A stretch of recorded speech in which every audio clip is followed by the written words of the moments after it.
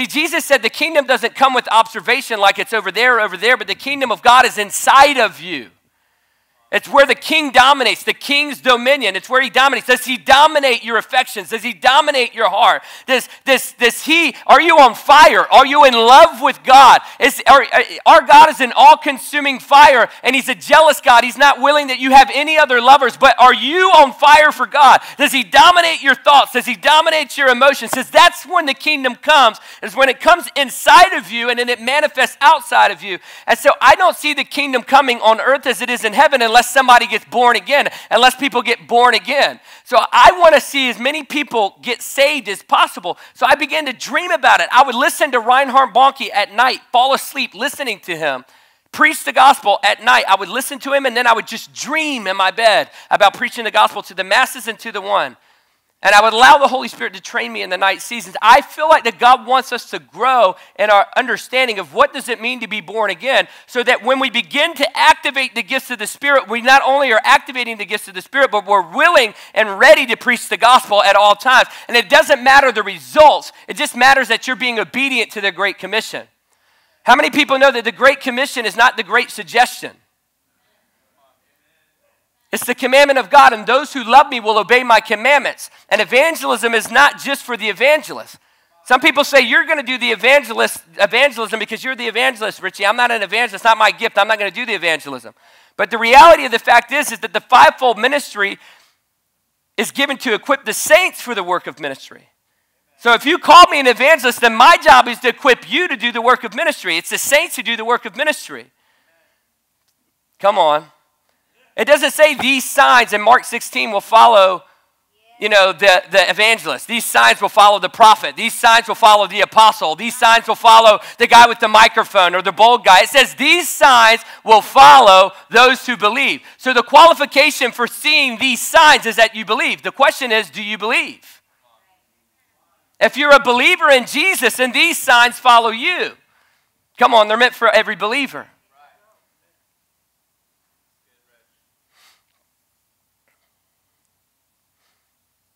Thank you, Jesus. I got 8 minutes.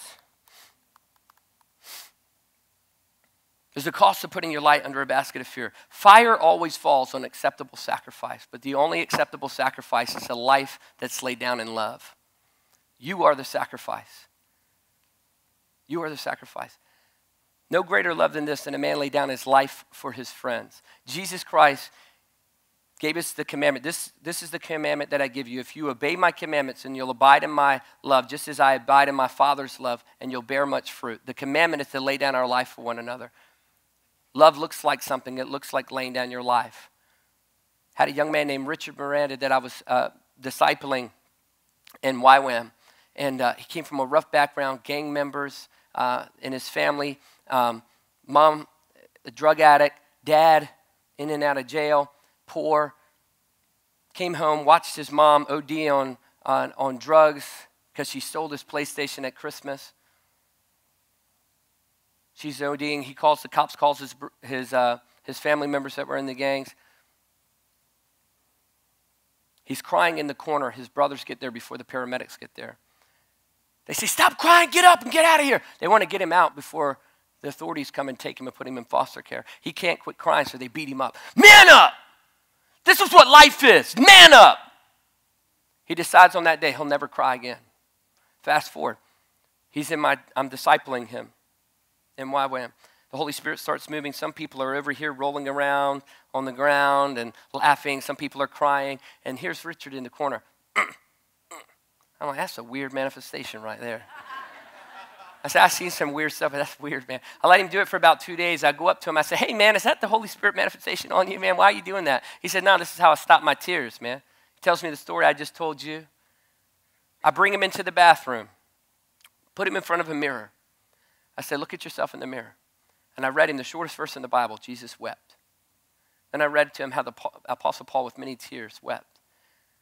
Then I began to declare his identity. And then I began to do something I learned from Graham Cook. He loves you. And I'm going to say this over you. He loves you because he loves you, because he loves you, because he loves you, because he loves you, because he loves you, Because he loves you, because he loves you, because he loves you. He loves you just because he loves you, just because he loves you, because he loves you, because he loves you, because he loves you, just because he loves you, because he loves you, because he loves you, because he loves you, because he loves you. He's always going to love you, and there's nothing you can do about it. And he goes from never crying that day, he just starts weeping and crying. He goes from the guy who never cries to the guy who always cries. You know what I'm talking about? You could just mention the name of Jesus and they're like, ha, ha, ha. Yeah.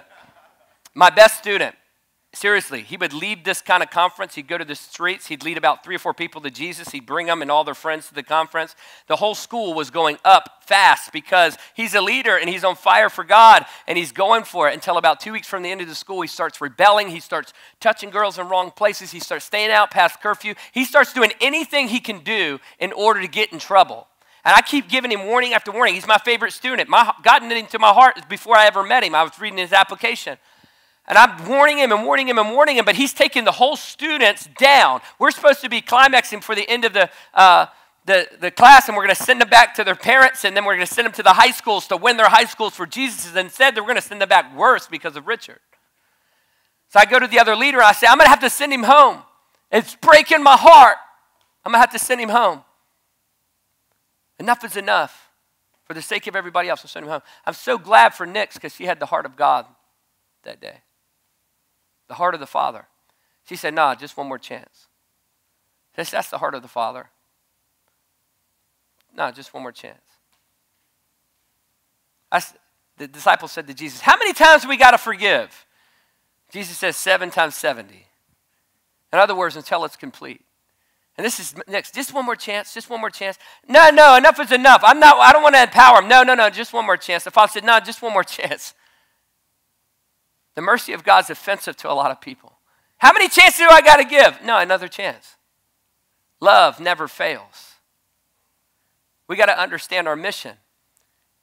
See, Jesus was the disciples' advantage. When he said, listen, you guys are sad because I say I'm going away, but I'm telling you it's to your advantage that I go away. Listen, he was a great advantage to their life. Jesus, imagine being the disciples. How many people think Jesus was a great advantage in their life? I mean, I would be sad too. How many people think that seeing somebody raised from the dead and seeing somebody walk on the water and multiplying food and turning water into wine would be an advantage to your faith? I mean, major advantage to your faith. And he's giving them a hard time for being sad because he says, I'm going away. But listen, he was an advantage to their life. When you get to heaven, just ask the sons of thunder one time about the time they were going through the town of Samaria. And they're going through the town of Samaria, and nobody's being hospitable, so they go to Jesus, and they say to Jesus, hey, you want us to call down fire from heaven like Elijah did? Listen, they understood their authority. They didn't say, do you want to call down fire? They said, you want us to call down fire. I don't even think I know any Christians that actually believe they can call down fire on a city and it actually happened. And that's probably a good thing.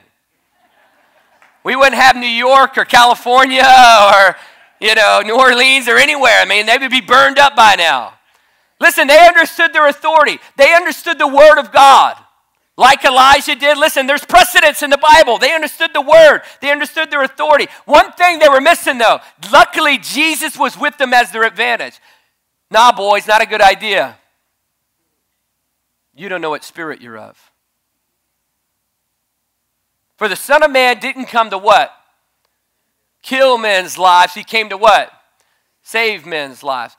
What I was talking about yesterday, do you see the 18 felon kid in a juvenile hall that's fighting and beating and sleeping around? Or do you see the evangelist on the stage redeemed and set free? Do you see the one that for the joy set before him, Jesus endured the cross while they're gambling over his clothes, beating him, marring beyond recognition? He says, no man's taking my life from me. I'm giving it up freely. Do you see that? What do you see? See, Richard, I go to him because she said, just give him one more chance. Give him one more chance.